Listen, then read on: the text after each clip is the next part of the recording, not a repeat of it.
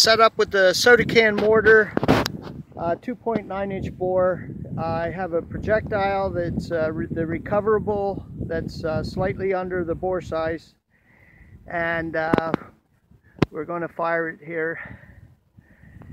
And 360 grains of powder, and we have it's a heavier bed for it, so hopefully it won't flip backwards or do anything crazy. And we'll also put some lock bolts on the trunnions to keep the barrel from flipping back. So we'll give it a try here.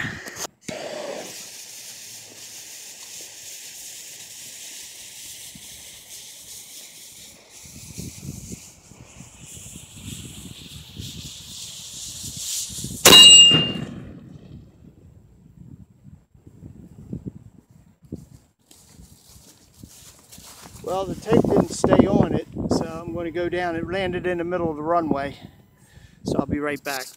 There's a hole it poked in the ground right there, and there's the 300. I'm way back there. So this is almost 400 yards, actually. Yeah, that's the end of the runway. All right, I'm going to measure it and get back to you on it. Okay, there's the 300. So I measured back. We are 360 feet past the 300 mark. So that comes out to 420 yards. And that's from just closing up the windage and increasing the powder chamber size to 360 grains as opposed to 300 in these 2.9-inch mortars. So we'll go back, do number 2, and most of the caution tape burned off of it, so I'm going to have to try something a little different, as you can see. There was enough on there for me to find it, but we'll try it onto a paracord and try that.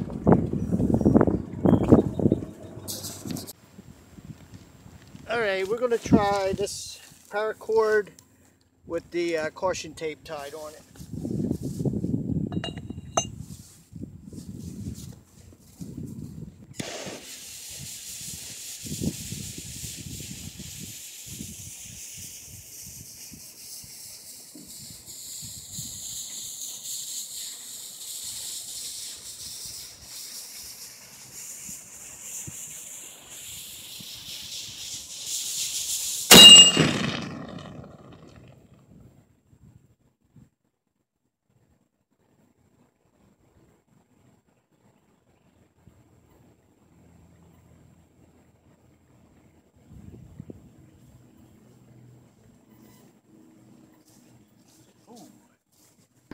Alright, this one didn't go as far, and it's over here in the cornfield. Now there it is. Actually, it all stayed together pretty well. I didn't see it real well in flight, but it stayed together. And it did not go near as far, probably because of the longer caution tape on it. But there's the jug, and I'm going to measure it. Okay, 79 feet past 300 yards. That's about 326 feet on that last one. We'll try again.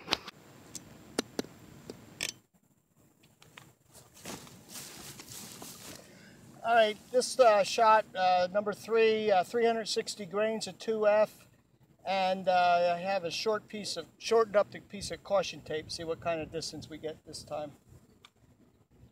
Let's see, point it over that way.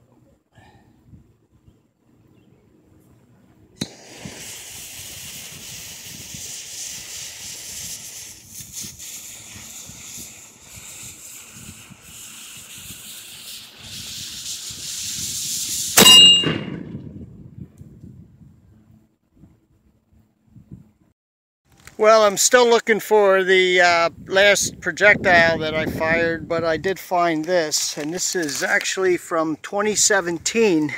It's the one sauce can that I fired from the 2.9-inch mortar back then, and that's when we were having all the problems with flipping the bed over, and we split the bed on the 4-inch, and it's 300 plus yards. There's the 300. marker. And you know, if I was to guess, I'd say it's probably 100 feet past, maybe 330, something like that. Still looking. So I'm just going to keep looking. If I don't find it, no sense in firing any more and losing them. I'll get back to you here in a minute. Alright, I searched quite a bit. I have no idea where it went. So I'm just going to wrap it up. Thanks a lot for watching.